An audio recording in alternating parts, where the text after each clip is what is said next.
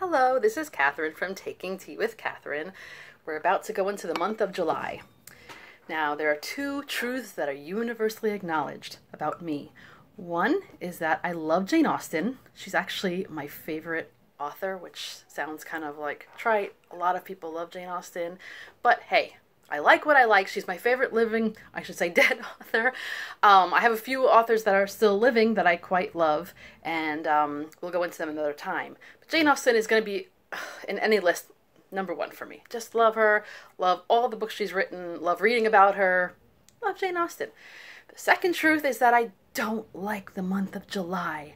I don't hate everything that goes into July, but I don't like heat. As I've mentioned before, I don't like humidity, and these things are just everywhere in July. I have to rely on the AC for any kind of happiness, or the beach, which I really don't get to often enough, let's face it. And I also don't like the month of July because a lot of bad things have happened to me in July.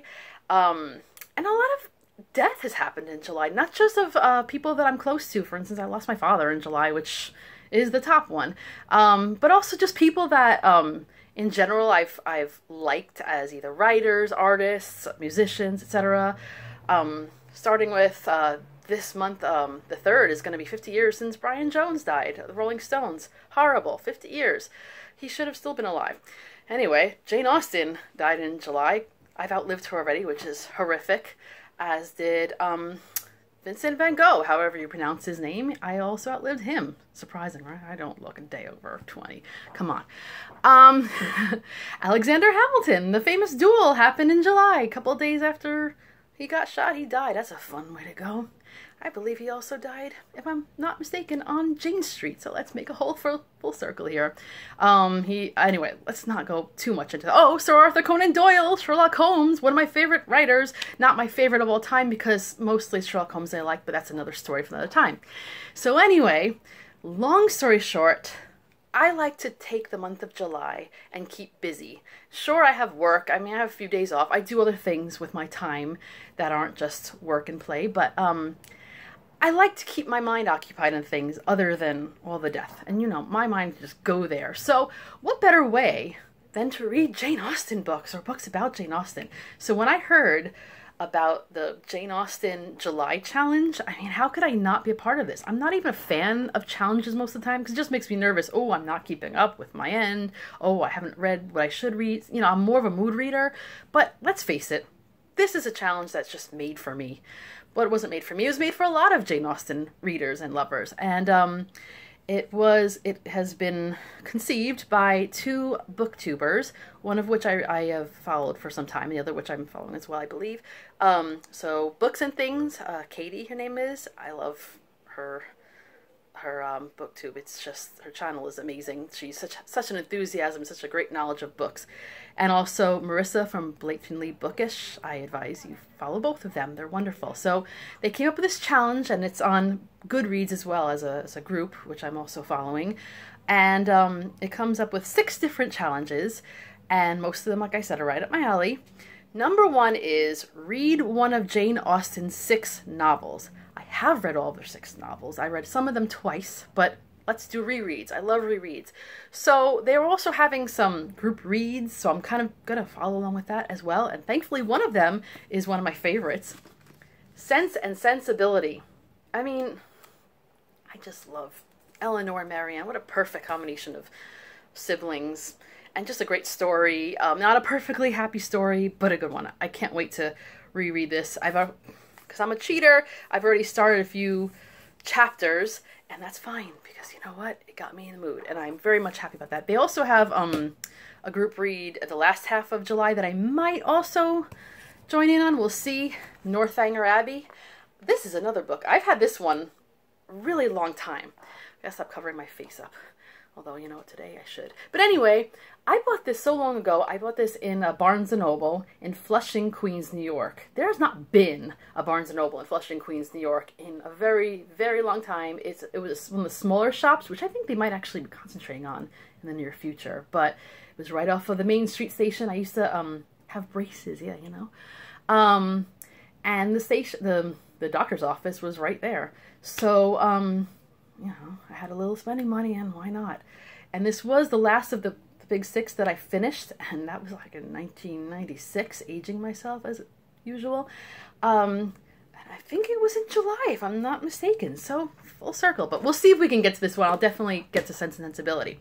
The second of the challenge is read something by Jane Austen that is not one of her main 6 novels. So, I've had this for some time. I really can't remember if I've read this, so it's a good option. Love and Friendship.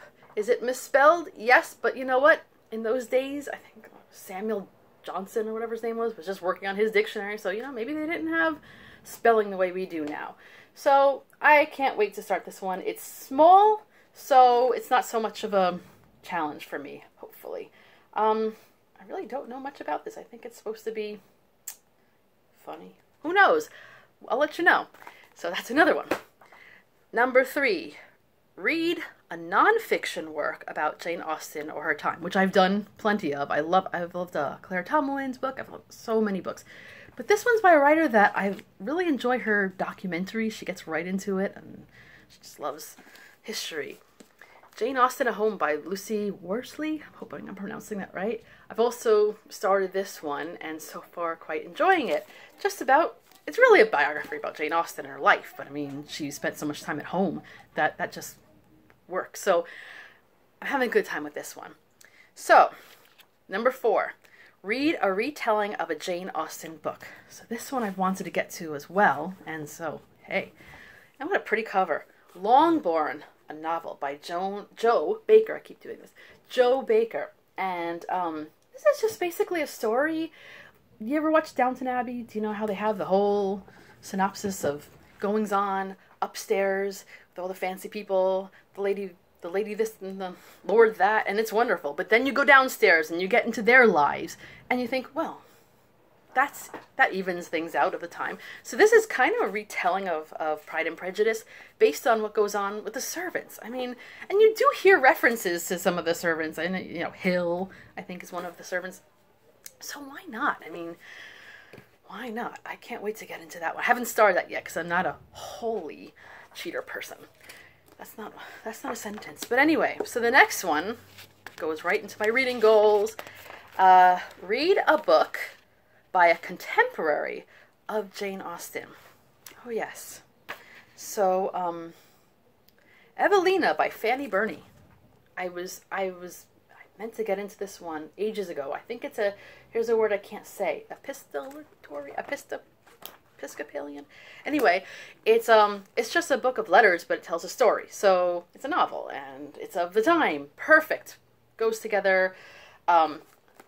Very much looking forward to that one. I hope I'm looking forward to it. I almost thought about reading The Mysteries of Udolpho, especially because of Northanger Abbey, and that would just go together, but it's kind of a big book, and I just didn't want to... Another one, this is actually, I should have put this in with Longbourn, but I didn't.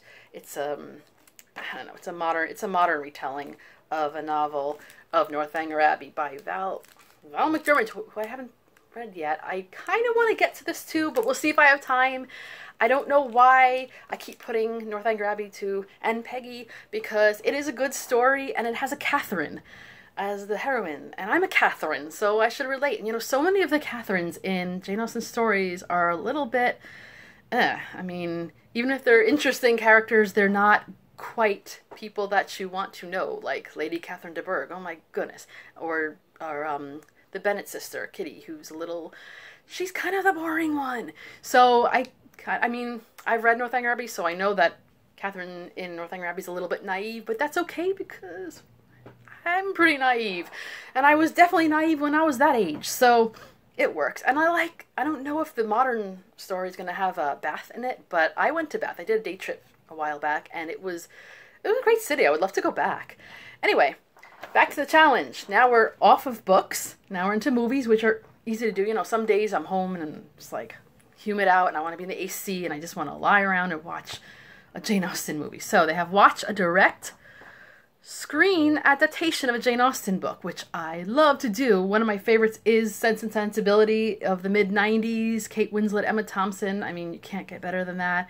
The Pride and Prejudice of the 90s, even the other Pride and Prejudices are very good. The persuasions are fantastic, but I'm gonna try, I think I'm gonna do the Sense and Sensibility of approximately 2007. I did like it when I watched it. Not as much as the other Sense and Sensibility, but I'm gonna try. And I think I can give it a go. I feel like I have a hair in my mouth. I'm sorry about that. I have a cat. I have 2 cats. Number 7 is watch a modern screen adaptation. I'm reading from a book, can you tell? Of a Jane Austen book. So I haven't decided completely. I know Clueless is fantastic. I don't know if I'm in the mood for that one, as if. But I was kind of thinking it's a little bit of a loosely based adaptation. The Jane Austen book club. I have the book as well, but the film is pretty good. The idea is these I believe 6 people-ish come together somewhere in California. None of them seem to have to worry about money, but that's another story. They come together and every month they read a different Jane Austen book. And every month something happens to one of the characters that is similar to what's happening in the book. So in a sense it's an adaptation. I don't know if you agree with me, but hey, my choice of this challenge. So let's have some fun. Let's not go crazy. So I think the point is to have fun with this. This is not a scholarly thing. I'm not gonna make any money off of this. It's just to enjoy myself. And I love Jane Austen. Okay. Did we talk about this tea? Speaking of which, because we got to bring tea into the story, and this can be enjoyed hot or iced. Simpson and Vale, Jane Austen's black tea blend. I mean, it's got all the things that I like. It has black tea. Hello. Spearmint, I like mint. It's good for my stomach. I have a terrible stomach. Lavender flowers, I like lavender. And vanilla flavor, which sounds kind of tricky, vanilla flavor. But I like Simpson and Vale. I've been ordering from them for years. I have never been up to see their shop, I hope. Is there a shop? But anyway, they're one of my top favorite American tea blending tea people. They have a wonderful catalog to look at. They have a lot of great products. So I'm not sponsored by anybody, by the way, but just FYI, if you ever want to choose a tea company online or via catalog, why not? Simpson and Vale. Anyway, so that's my challenge. That's my version of the challenge. I'm really looking forward to it. Like I said, I've already gotten started. If you would like to join this challenge, even loosely so, just let me know. Comments of what you wouldn't mind reading this month. Or what your opinion is of Jane Austen herself. I love to talk about her when I was in college. Yes, I did go to college. My first thesis in English was about Jane Austen, or was it my second thesis? No, I think my first one was about kilts. Anyway, at some point I wrote about Jane Austen, and that was around the same time I was reading her. Here's a word I can't say. Oeuvre. Anyway, O-E-U-V-R-E. Probably spell it better than I can say it, French words. But anyway, so I was probably like in the midst or toward the end of reading all of the Jane Austen books, so what a great time to write about her. And so, like I said, I love talking about her. If you, again, comment below if you like, follow, subscribe, all the things if you want to get involved. I'm going to try to link these 2 ladies below, Katie and Marissa, so that... because they're the ones who came up with it. You should definitely follow them. So I'm going to try to link them below. And, well, that's all for now. Nice talking to you. And have a lovely day. And have a lovely July. Bye.